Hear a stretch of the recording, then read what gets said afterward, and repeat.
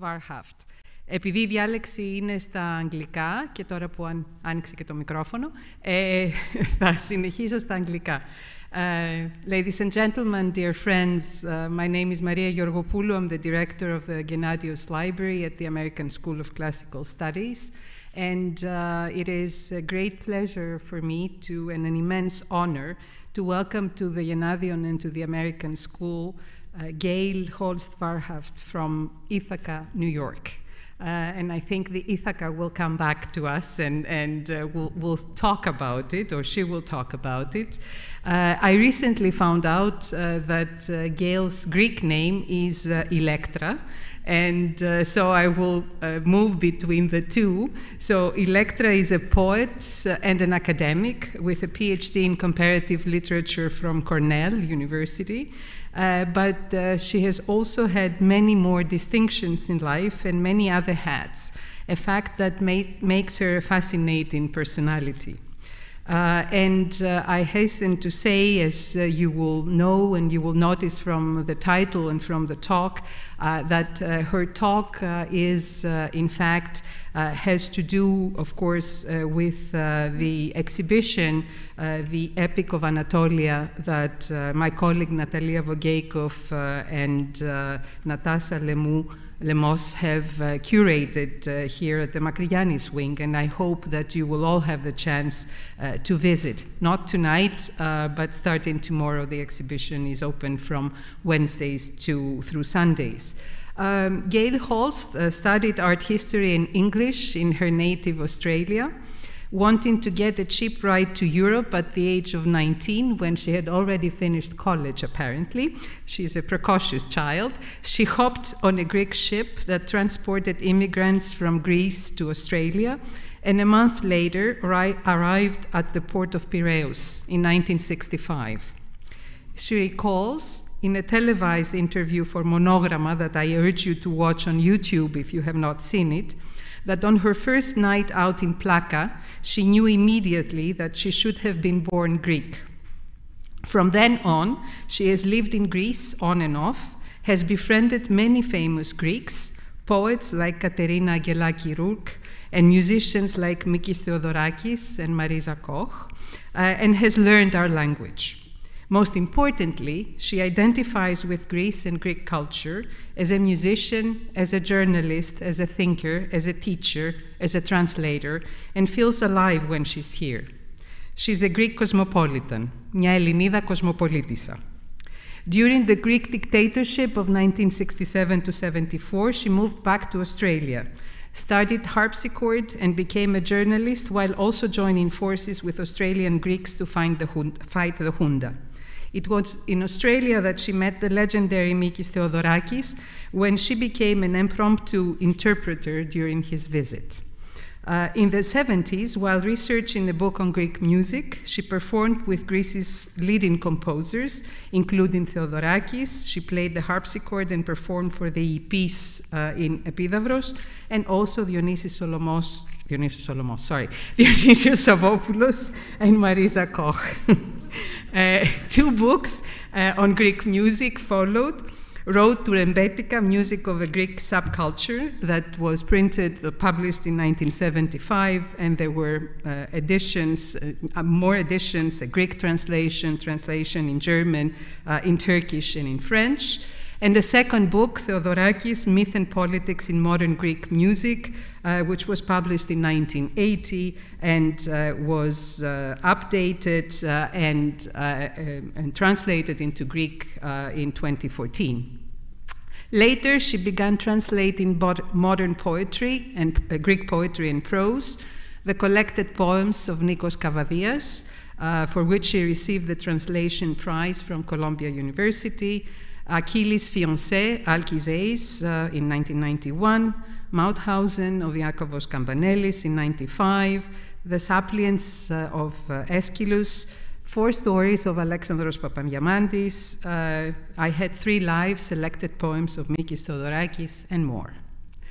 She's a prolific and a wonderful person, so it's very hard to do justice to her. In the meantime, she had moved to Ithaca, New York. In 1980, she married, had a family, got her PhD, taught, and did many other things. In the 1990s, having joined the Institute for European Studies, Gail wrote 2 books on laments and grief and began publishing her own poetry. The Cue for Passion, Grief and Its Political Uses came out in 2000, and a book that is related to Greek Myrologia, Dangerous Voices, Women Laments, and Greek Literature was published in London in 1992. And she says characteristically about the Myrologia and about this book that in the West you have to get over your pain. Here in Greece, you wear your pain, and the Myrologia are a testament to this, which I think is extremely powerful. I'm getting to the end of my remarks. Gail is also a very effective teacher, and I'm privileged to have met her through one of her students, George Sirimis at Yale, many years ago. She's also an activist, and she doesn't stay still. She founded a Mediterranean Studies Initiative, organized conferences, concerts, and talks.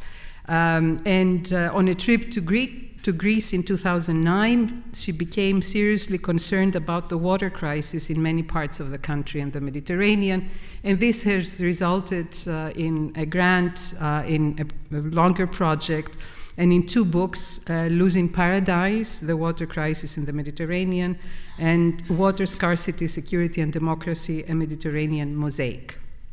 So, the last book, the last 2 books that she has written, are also about music. Nisiotika, a music of the Aegean Islands, a book that came out in 2020, and she hopes that it will appear also in Greek. And a children's book on Rembetika, which was published this past summer, or at least this is when it came out. Her own poetry, Penelope's Confession, The Fall of Athens, Lucky Country, and more. So an Australian woman who fell in love with Greece, studied its culture in depth, and made significant contributions, Gail Holst Warhaft writes at the beginning of one of her books, «Δεν είμαι Ελληνίδα, έτσι παρατηρώ και αναλύω την ελληνική κουλτούρα σαν ένας απ' έξω. Νομίζω ότι αυτό δεν είναι αρνητικό. I'm not Greek, so I observe and analyze Greek culture as an outsider, and I think this is not bad or negative. For my generation, at least, as her own students, Gail feels like a mythical figure. Yet she's open, selfless, true, always young, and someone who has been involved with legendary figures larger than life. To listen to her, it's a privilege. Please join me in welcoming her to the podium.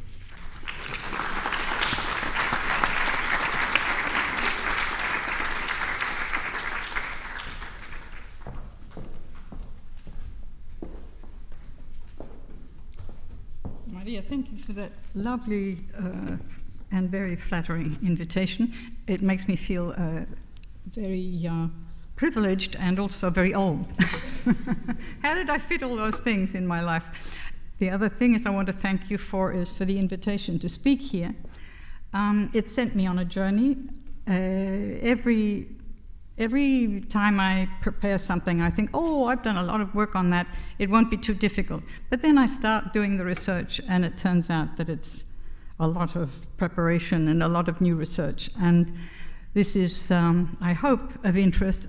I didn't know whether to speak in Greek or in English, but I decided I'd speak in English, but I will put in some passages in both languages, because when you're talking about literature, it's, I think, a shame not to have the original in your ears as you listen. So the topic is Nostalgia for the East, the bittersweet poetics of loss.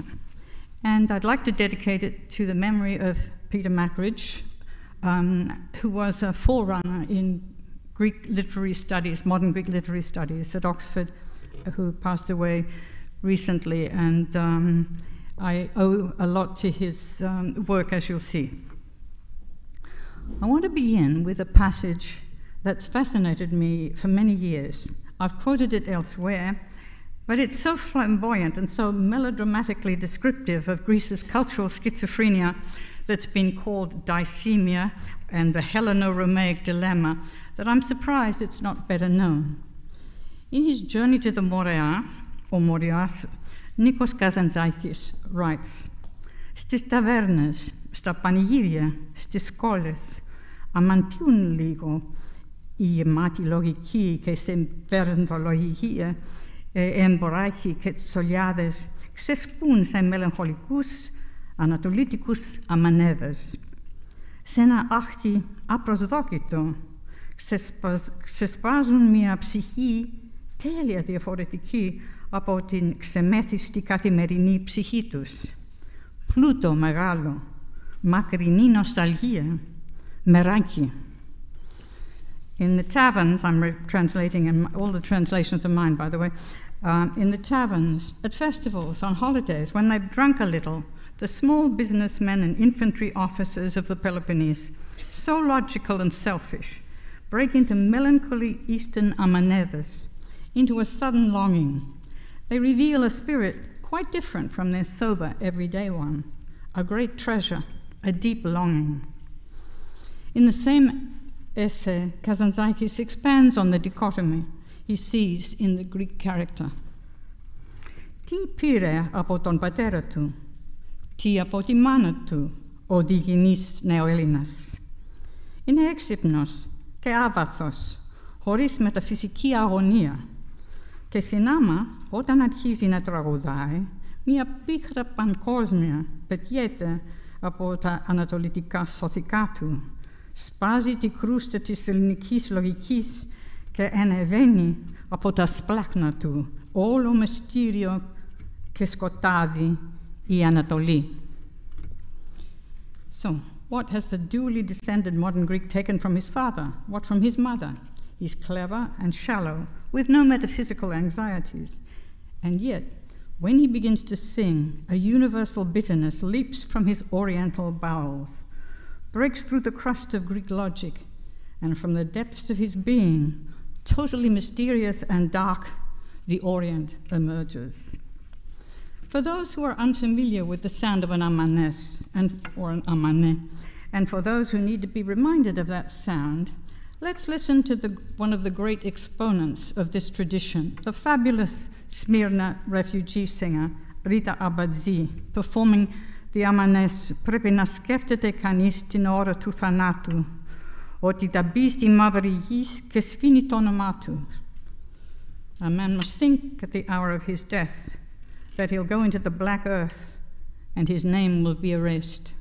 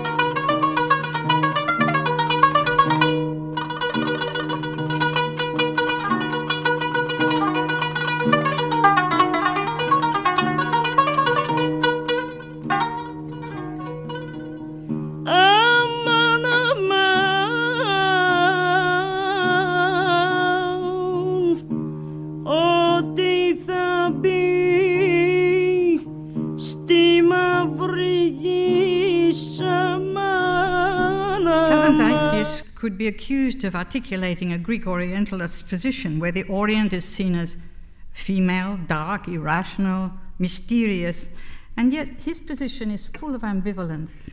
The modern Greek man comes across as inferior, as a shallow creature, until he sings an amanedes. Then another side, the man's maternal inheritance, emerges. His mundane, shallow character is transformed by what? An Eastern lament, a song that reveals a spiritual depths invisible in his everyday life. We are left with a sense that this Oriental lament represents a superior side of the Greek character, that his maternal inheritance, however dark and illogical, is more profound, that this longing is what transforms him into something better than he appears in his everyday life. Kazantzakis does not refer to women in his account of the modern Greek character. It is the provincial Greek petit bourgeois male that he describes in such unflattering terms. The female is the source, it seems, of what rescues the modern Greek man from shallow pragmatism.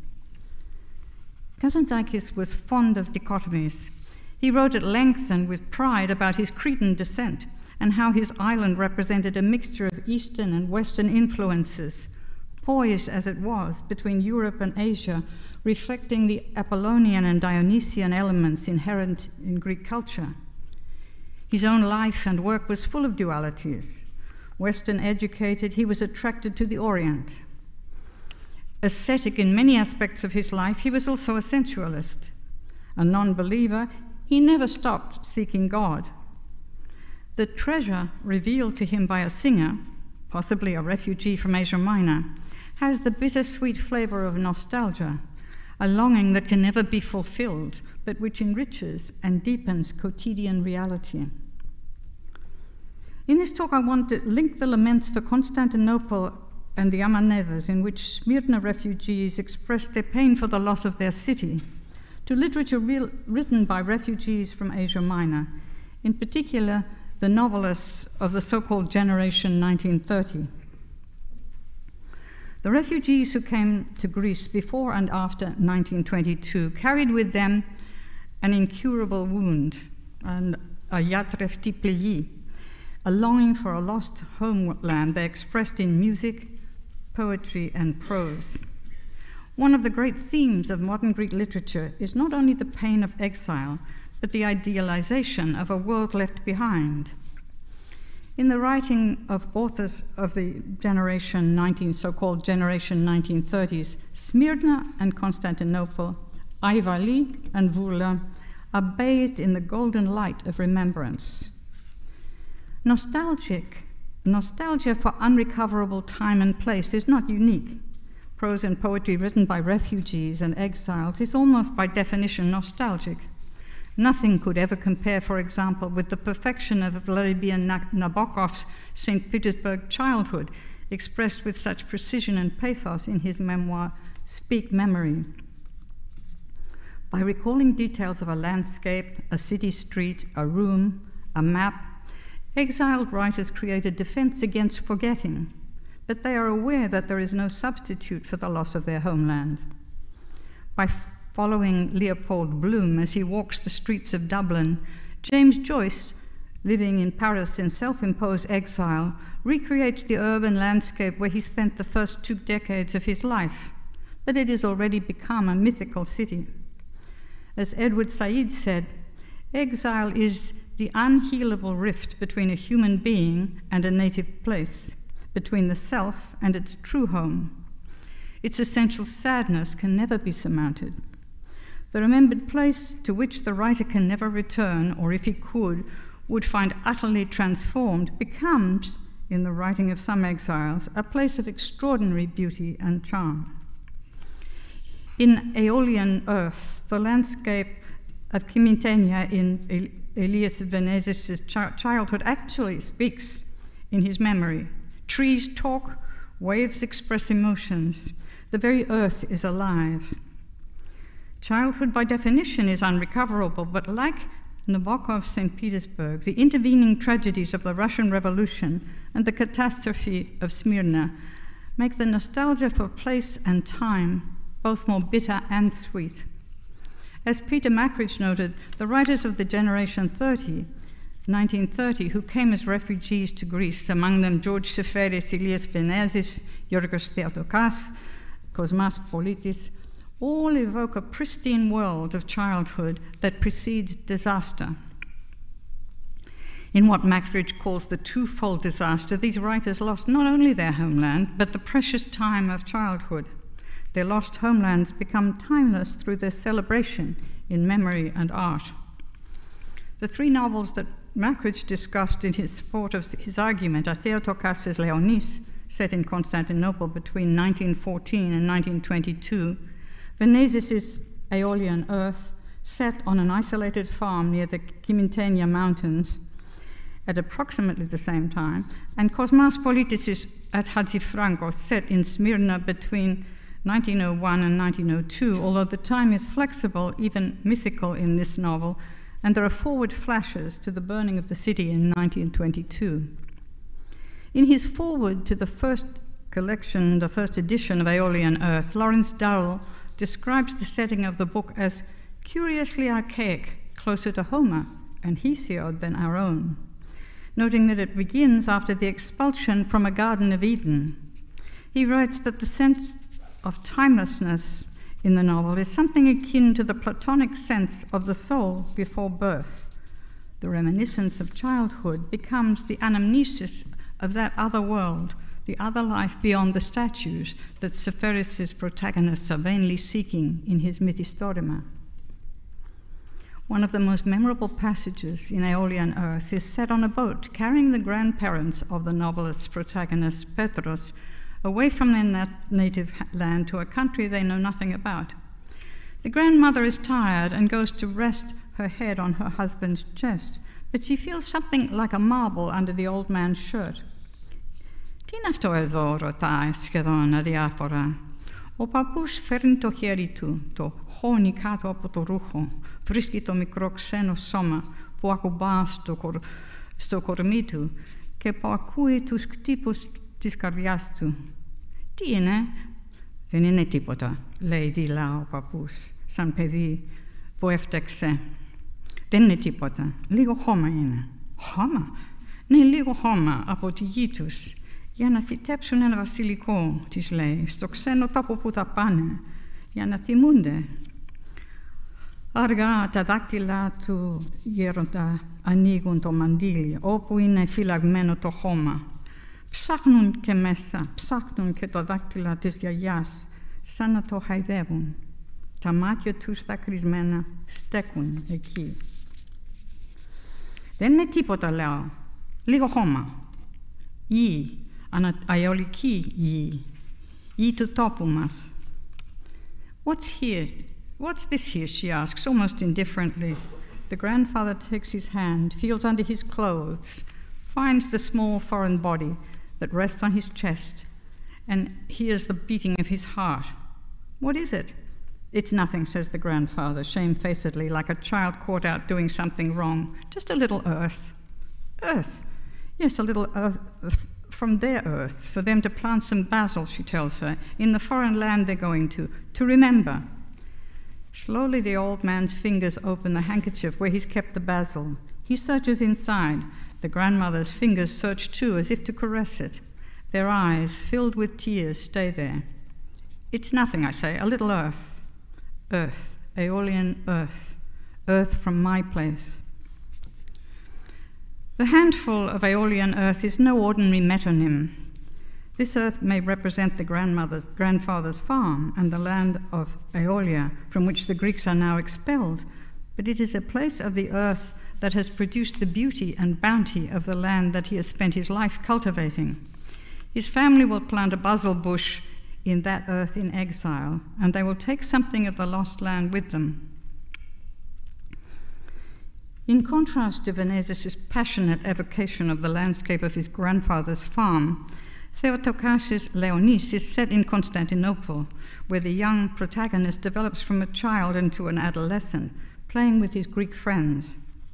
In Taksim Park, dreaming of the Byzantine emperors with their long beards and splendid robes.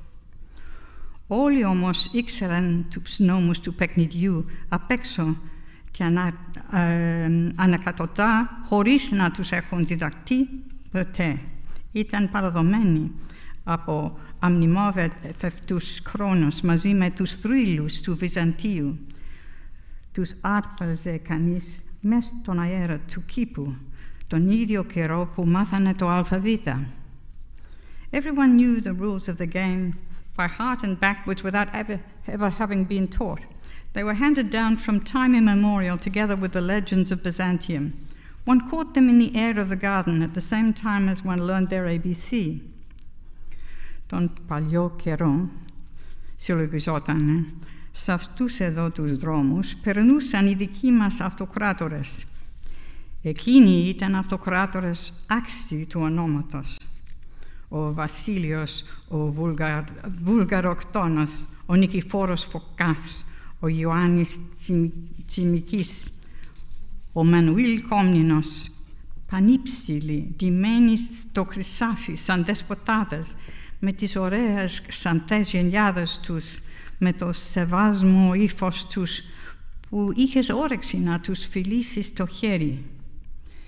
In the old days, in those streets, they thought our emperors passed by. They were emperors worthy of their names. Basil the Bulgar Slayer, Nikephoros Phokas, Ioannis Tsimiskis, and Emmanuel Komnenos, very tall, dressed in gold like bishops, with beautiful blonde beards, with their venerable expression that made you want to kiss their hands. The novel may be set in a city rather than in the countryside, but the children dream of a glorious past in the park that becomes another Garden of Eden. As the shadows of the First World War fall on Leonis, he accepts it philosophically, proud in many ways to feel he's part of history. He and his teenage Greek friends have absorbed a vision of Constantinople infused with the philosophy of the Megali Idea, the dream of Greece recapturing its Byzantine glory, an ambition that turned into a disaster, but which sustained the young Greeks not only through the war, but even through the Asia Minor campaign. History for the young Leonis was a force that swept over civilizations as it had done over Byzantium, passing over him in turn. It was only when he arrived in Athens that he realized that the dream that had thrilled him as he grew up in Constantinople with its mythical emperors in their fine robes had dissolved. Στο βάθος του ορίζοντα, μες στο θάμπος και την δροσιά του Αιγαίου, του φαινότανε πως έμελαν να προβάλλουν η μεγάλη ίσκη του Βυζαντίου. Έξαφνα του φαινότανε πως τίποτε δεν είχε μεσολαβήσει, πως όλα αυτά που του συνέβαιναν τώρα δεν ήταν παρά ένα όραμα, πως η αλήθεια ήταν εκεί, στον ορίζοντα, μέσα στον πούσι της όμορφης θάλασσας. Μα το πούσι διαλυότανε και οι ίσκοι έσβησαν μέσα στο γυαλιστερό γαλάζιο στοιχείο. Είχαν περάσει πια όλα αυτά. Είχαν τελειώσει, φαίνεται, για πάντα. On the depths of the horizon, in the dazzle and dampness of the Aegean, it seemed to him that the great shades of Byzantium were about to emerge.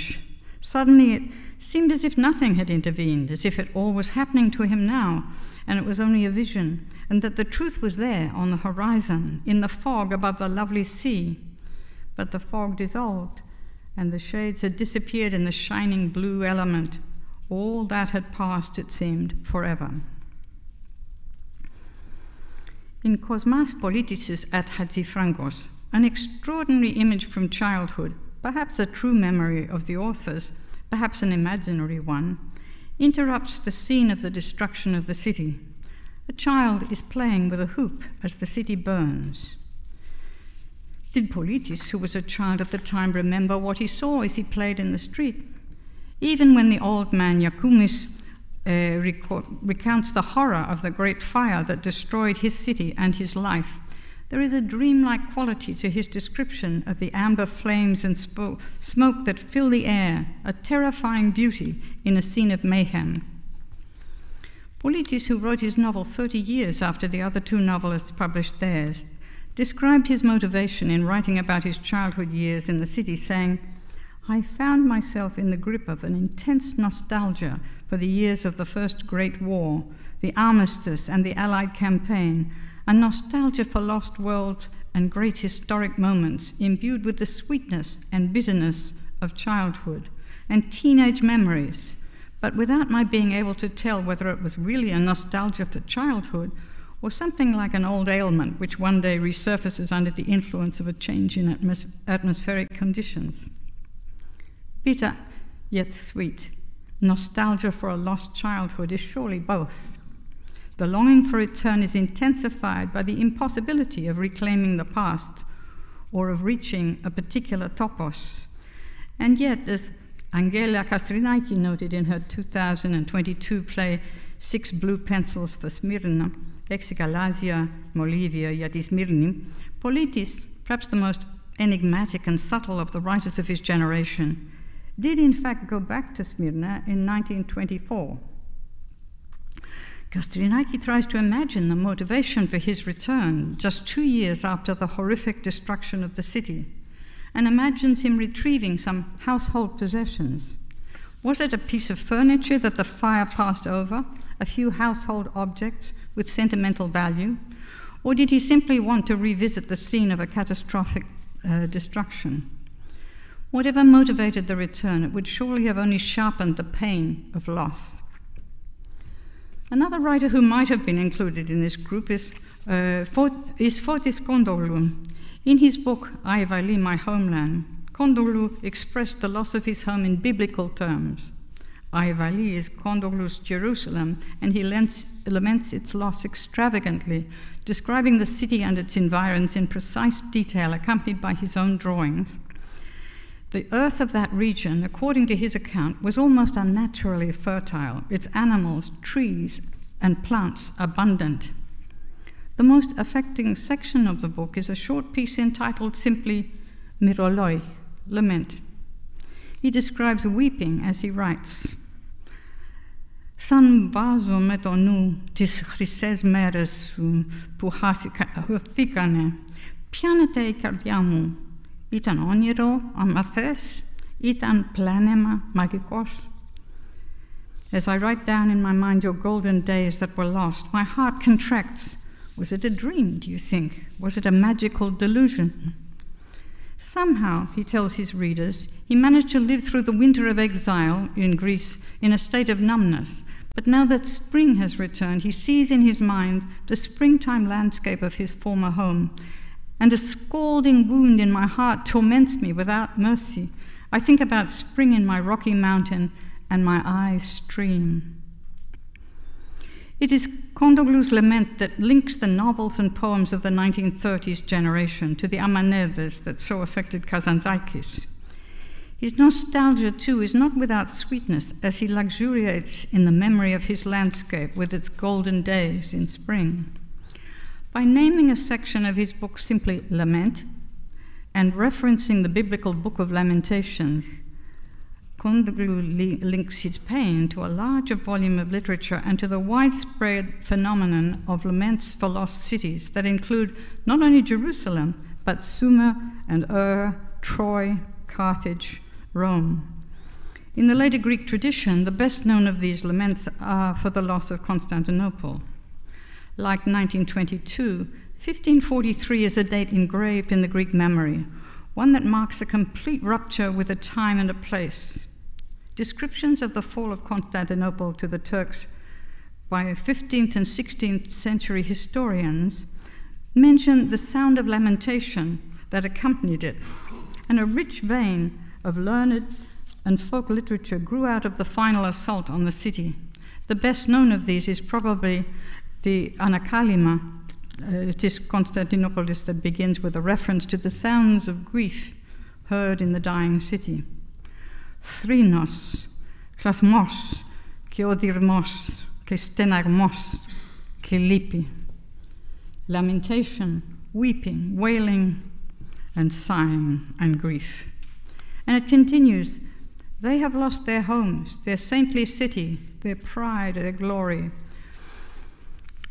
And it's expressed in a wonderful language of myth and folk song-like imagery that includes an amazing dialogue between two boats, one of which acts as a messenger. The heavily laden boat carries the weight of the bitter news, tapikra mandata, a message told first by the boat itself, then by the emperor. The tradition of laments for lost cities was a familiar model for the refugee writers from Smyrna and the cities of the Asia Minor coast. But there was more than a parallel between the two traditions. The Megali there was a dream of recapturing the city of Constantinople and the lands surrounding it, and it was a strong motivation for the Greek invasion of the hinterland of Smyrna in 1922. Ostensibly a campaign to secure the countryside around the largely Greek city of Smyrna, the Greek invasion had wider ambitions of moving northwards towards Istanbul. The failure of the campaign put an end to that dream and the irredentist ambition of the Greek state to recapture a great multi-ethnic city. It also ended the centuries-long presence of Greek culture in Asia Minor. No wonder the two traditions became conflated.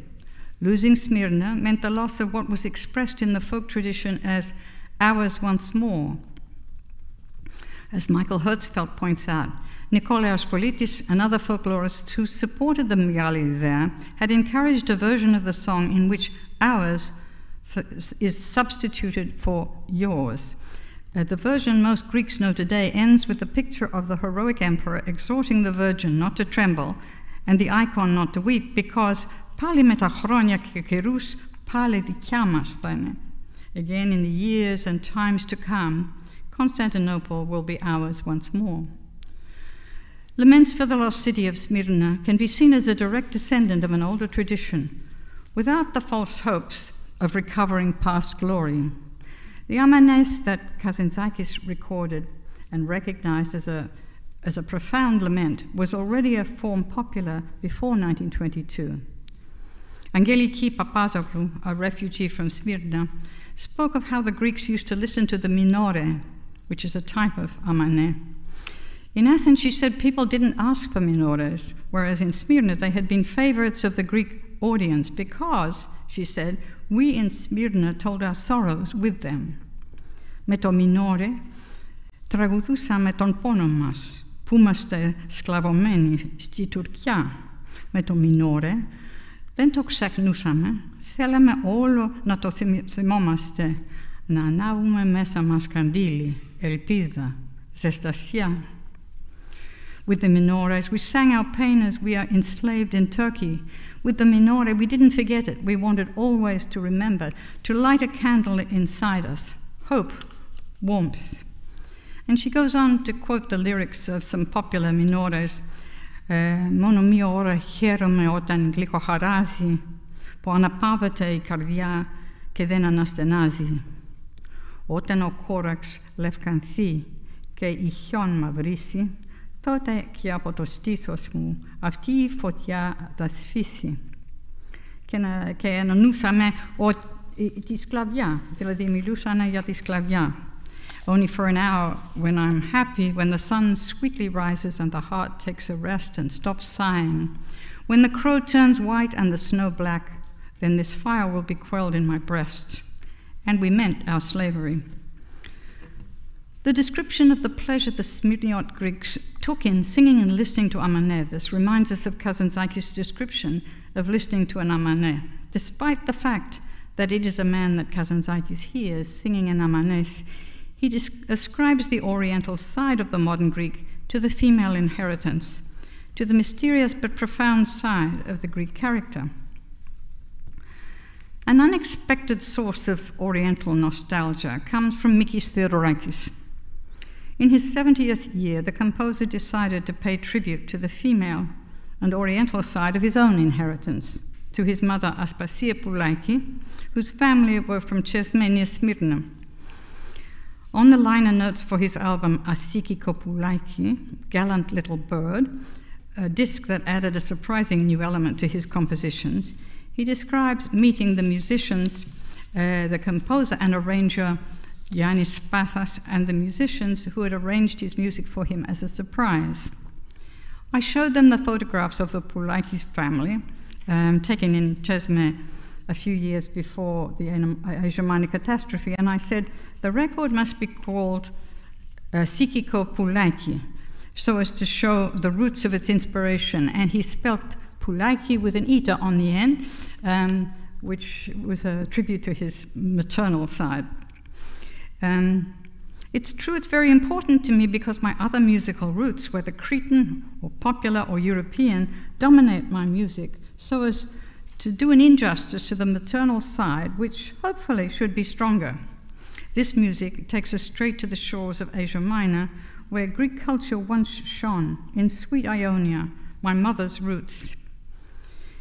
In his memoir, The Ways of the Archangel, Theodorakis talks about childhood visits to his mother's family, who had fled to the island of Chios, and of how they always talked about Chesme and the house and garden they claimed they could see far away across the strait. The women of his maternal family would sit and open the trunk in which they kept the title to their former property on the mainland, after which they would all weep together and lament. Between their laments, they'd sing a hymn to the Virgin. Untypically, Theodorakis did not set the poetry he had discovered or written himself to music. Instead, he commissioned a poet whose work he admired to write new verses. The poet was Michalis Garnas, and it was sung by Vasilis Lekas. And in fact, Lekas and Spathas went to Theodorakis with the musical arrangement they'd made, and Lekas sang a song called Fire in Smyrni, which describes the fire. But there is a poem and a song on this surprising record that for me captures Theodorakis' grandmother and his sisters and their sense of loss. It's called San Orfano. Ta cubia, ta filtisenia, tis ventales, και τα κτένια, στον τσεσμέ τα άφησαν όλα, πάνω στη παλιά κονσόλα. Και ένα φεγγάρι ολόιδο σε όλη τη Μεσόγειο, και ένα φεγγάρι ολόγιομο στη Σμύρνη και στη Πέργαμο, σαν ορφανό. Τη ροδιά και το καΐκι τα δέσαν κοντά στο σπίτι, για να πάρει το φεγγάρι, για να τα βγάλει στο πλωμάρι. The song's called Like an Orphan. The ivory buttons, the fans and combs, they left them all on the old dresser in Chesme. And the moon, just as it is in all the Mediterranean, and a full moon in Smyrna and Pergamon, like an orphan. The pomegranate and the fishing boat were tied near the house, so the moon would take them, and they would come out at Plomari. The description of the small feminine objects left behind on a dresser, the orphaned moon, the fishing boat and pomegranate, are the particulars which capture the bittersweet nostalgia Greeks feel for the lost world of Asia Minor, a world so close to Greece and yet unrecoverable, unvisitable. Proximity adds a more painful dimension to the nostalgia of Theodorakis' grandmother and her unmarried sisters. There, just across the water, and yet as unreachable as Shangri-La, lies a city that was once homeland to hundreds of thousands of Greeks. And even if it could be visited, as Kosmas Politis did, nothing would be left of the society that once filled its streets, its countryside, its villages. All that can be done is to remember. And there is pleasure in the remembering, that bitter sweetness of nostalgia, especially if it is shared. Nostalgia may be a Greek word, but of course the pain of exile is not an exclusively Greek phenomenon. We live in an age of massive and dangerous border crossings, of walls designed to keep people in or out, of internal and external exile. I don't wish to end this talk with the suggestion that there is inevitable sweetness mixed with the condition of exile. For those who spend their lives hungry, or in the grey half-life of a refugee camp, for those who are tortured, humiliated, driven to suicide, there is no bittersweet remembrance of things past. There is only the misery of now. For the Asia Minor Greek refugees, there was hardship, rejection, and loss, but there was also a possibility of life in a place where they had much in common with the local inhabitants. Theirs was a large community, and some had the means to express their sense of loss in literature and music on behalf of that community. They were listened to and read because they produced works of nostalgia that were also works of art. There is in the Greek folk tradition a sense of the value of pain and the refusal of comfort. I suggest that this tradition informs the literature of exile, not lightening the pain of displacement, but insisting on the memory of what has been lost. Thank you.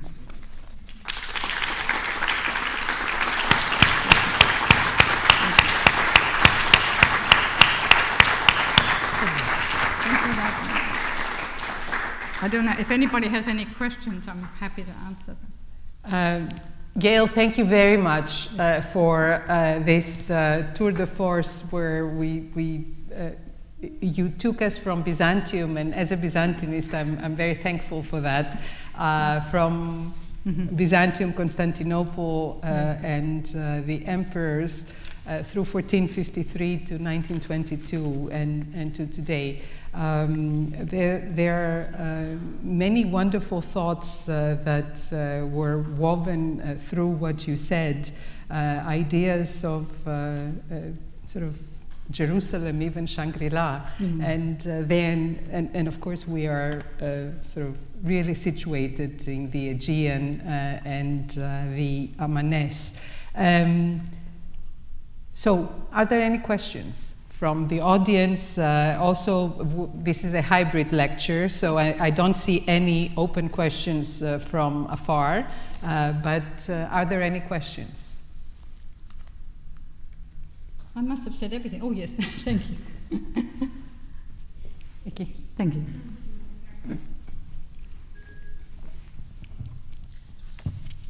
Thank you so much. That was really amazing. I was reminded so much of, hearing stories in my own family's past about leaving Eastern Europe during the pogroms and during the Holocaust, and it's just so effective to hear all of these shared experiences. And I'm wondering if there's any value that you see in discussing these in terms of frameworks of trauma responses. I didn't hear the Sorry. last. If you see any value, or if we can gain anything new from looking at these artistic expressions of loss and these crises through the frameworks of trauma responses and more modern sort of understandings of how human beings relate to these types of experiences and losses and grief and things like that, or if maybe it's redundant at this point, but. I don't think so. I do think it's valuable to know that that the condition of exile and of being deprived of one's land, of one's home, and so on, is a well-nigh universal condition. And I think it is probably helpful for people to know that, to realize when they're suffering, that this is something that other people have been through. I know that for me, reading literature that seems to mimic my mood, whatever it is, a mood of nostalgia or something, it's helpful to me. I'm a big reader, so I read a lot of it, but I also listen to a lot of music, so I think anything that evokes the emotion that you're feeling at the time, if you're feeling nostalgic or so, it reminds you that you're not alone and that many other people have been through this, for one thing. And also, I think people react to, one of the things that I think is so fortunate for people who have a voice, a literary voice or a musical voice, is that on behalf of other people, they can express something so powerfully and so wonderfully that I think it helps a lot. I'm sure it did. I've lived in Greece during difficult times, including the beginning of the dictatorship, and I think I know that people, read a lot of poetry, listened in secret to music they weren't supposed to listen to, and so on. And I think it was a great help to them to feel that other people had been through these things before them. Anybody else got a question? Yes.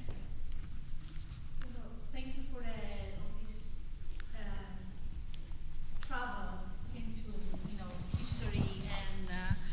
literature and all this through your talk. But I would like to observe, however, on top of everything that you said. It's more like an observation, like more than a question, which is that we can all feel that the second generation of people from Asia Minor who were not born in Asia Minor, in Smyrna or whatever, they were in Athens, they were born in Greece, suffered what the immigrants suffered, and they heard all these stories, not from novelists or writers, but from their own family members.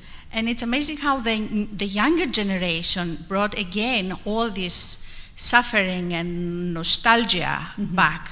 And you can see it like from works like from Sotiriou, even from people who dealt with music, like Domna Samiu, who brought all this music back in. So it's amazing how these strong feelings came through a second generation, and this is really amazing because, like you said, with Theodorakis also, who had a poet write music just for his case, to show what his family had suffered and brought to Greece. So it is a very, very strong experience for the Hellenes, from the Ionians, the Greeks, that really moves on and on. Thanks. I agree. And it's very interesting what you say about the next generation, people who didn't go through it themselves, but heard from their grandparents and great-grandparents. This society did give them some room to do that. Whereas, I know many Jewish refugees who went to America or to Australia were discouraged their children from hearing about or talking about the pogroms, for example, let alone the Holocaust. There was this desire to forget rather than to remember. And it's hard to know what one could say if one was a survivor of Auschwitz, how one could say anything that had any sweetness in it. It was so appalling. But I think that there was room in Greek society then, because of the sheer numbers of refugees. I mean, it was a quarter of the population rose by 1/4, a huge influx of refugees, and they did have each other. And they had some, even though they encountered some prejudice, they were, on the whole, able to overcome that and pass memories on to the next generation, I think. Yes?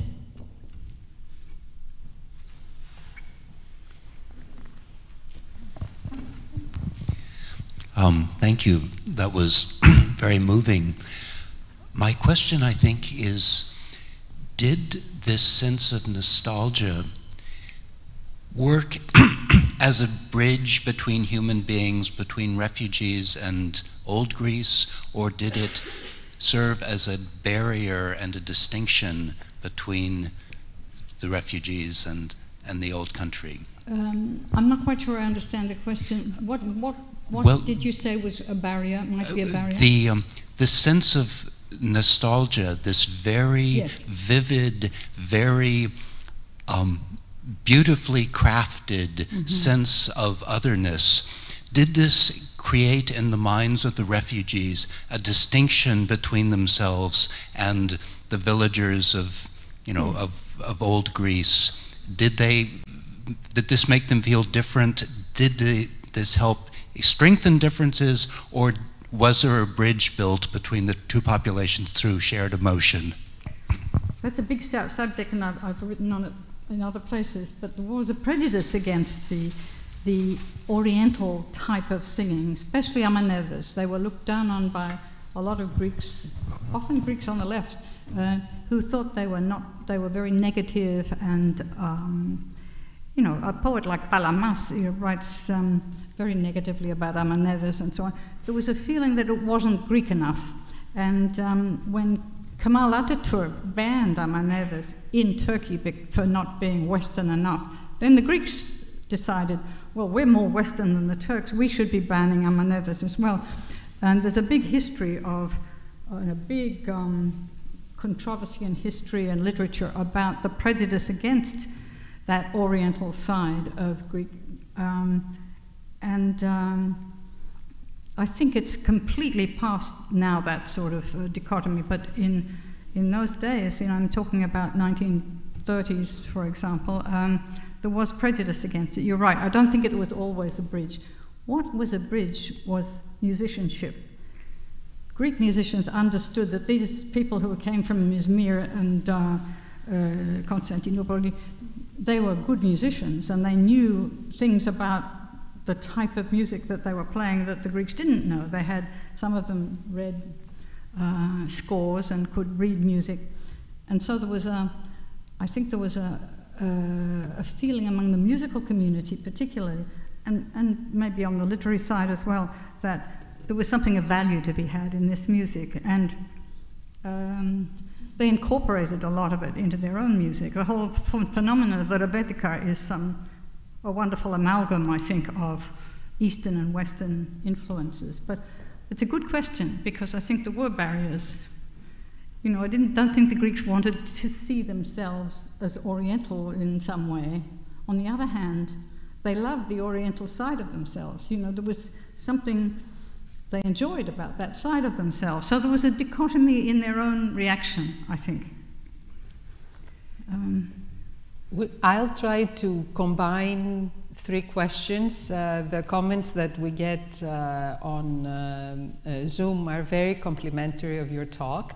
I will start with a more academic sort of request by Anastasia Zita. Would it be possible to post a reading and listening list of amanes so that we too may become acquainted with this incredible body of work? I don't know who would be able and the expert to do this, but if you go onto YouTube or anywhere and you look up amanedes, you will find a lot. If you do it in Greek, if you do it in English, it's much harder. But if you do it in Greek, you will find quite a lot of literature, and there are now so many fine remasterings of old recordings that weren't available. When I started working on rebetika, you couldn't find any of the Asia Minor music on disc unless you were a collector. It just wasn't there. And since this sort of rash of thousands of remasterings that took place in the 70s and 80s, there's a rich volume of these amanedes. I adore them because what I think is not well understood even by Greeks who like this sort of music is that, yes, it was a lament for an emotional thing, but it was where a singer showed off her chops, If she was good, she could move from one dromos, from one mode into another and back again. And what I loved to hear, and you could hear it on that recording, that's why I chose that and I forgot to mention it, is that she's talking to the santuri player, and she's greeting him as an equal, if not a superior. She's saying, good on you, you're playing well, like a jazz player, a jazz singer would. It was like Bessie Smith would say to one of her drummer or something. It's a wonderful illustration to me of that was a world where women were not taken lightly. They were taken seriously. There's no substitute, after all, for the female voice. Unless you want a castrato to sing something, you've got to have a female voice. So the exception to the sort of quietening of female voices was in singing, and women musicians were not only on an equal with men, but they were the stars. Marika Papagika, who came from the island of Kos, went to New York, cut 250 sides in a year. She was the most popular singer in New York, and she sang a lot of amanedes, amongst other things. And she opened a club on 8th Avenue, and it was called Marika's Place. It wasn't named anything else. It was her place, and it was extraordinarily popular. So I think about the amanedes as being, in some way, one of the few places where women could really shine and do their musical work and be really respected for it. So the other two questions that I will try, I mean, I will read both of them. No, please. So Stavros Karagiannis is complimenting you on your talk, and he says, could it be possible to ever read in expressions of nostalgia some hope in the future? Sotiriou did it, Hatzidakis did it, and it went on with the generation of Savopoulos and Kontoglou, these people in Thessaloniki. There are lots of people, I think, now, young people, who are encouraging the creative things with this material, which is endless. I mean, Greece is so rich in musical material. I don't know anywhere else like it. So, if you don't like one part of Greek music, you can choose another. But hopefully to do something that's not simply nostalgia, that is nostalgia combined with some sort of creative juice that makes it something new. I don't know where I've got to be lost in that question. Maybe could we hear the song that you were talking about? I wanted to put on a little bit of the Asikiko Poulaki during the talk, but we were a bit short of time, and now we could at least listen to it, and you could hear some of what Sotiriou invented, a rhythm that he called Asikiko. It has nothing to do with any. This is one of the things I like about him, is that he was always inventing new things, and he made a rhythm up. I mean, a non-existent rhythm. It sounds like something Asia Minor, but you listen to it again, you think, what? Where's that beat coming from? And so he said, I thought I'd have a beat, a rhythm that sounded to me like something asikiko. So he invents this rhythm and writes a whole lot of music calling it asikiko poulaki. And it's, what can you say about this? It's a real sort of amalgam of influences, and you'll hear, as you listen to it, the amalgam of influences in the arrangement. But I think that these young musicians, Spathis, who's a wonderful musician, I think, did a fantastic job with translating it into something modern. So I'll leave you with the music, I think, and we'll talk informally.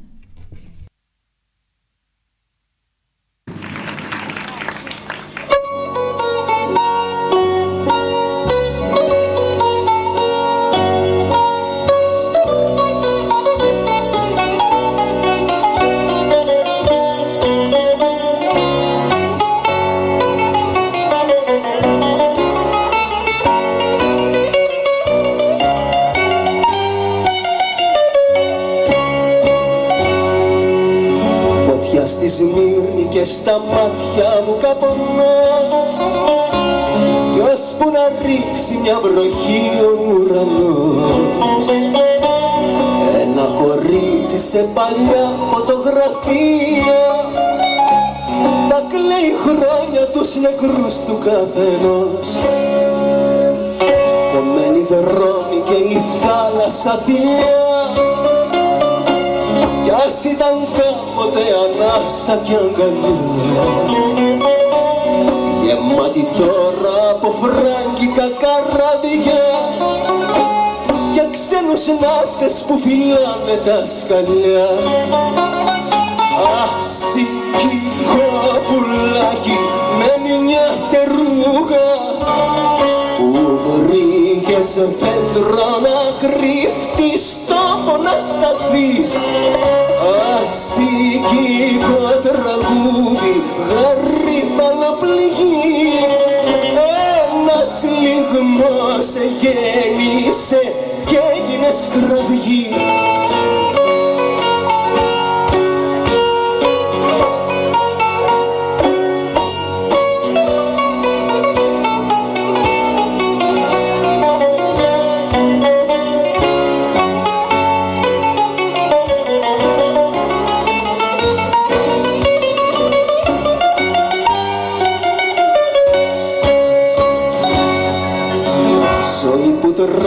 Σαν το ψάρι στη σεριά,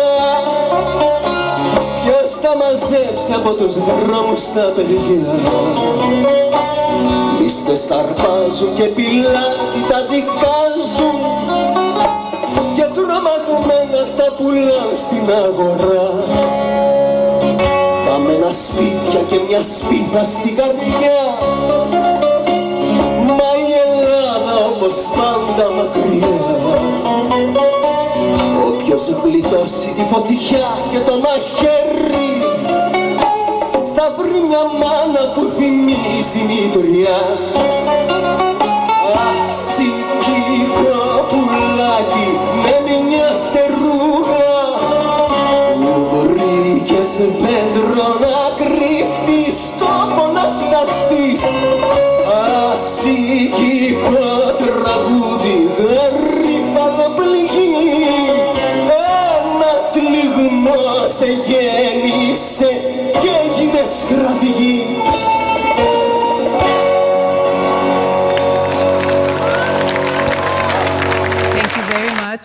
For this beautiful presentation, and for those of you who are here, we can join us downstairs for a glass of wine. Thank you, Gail. Thank you.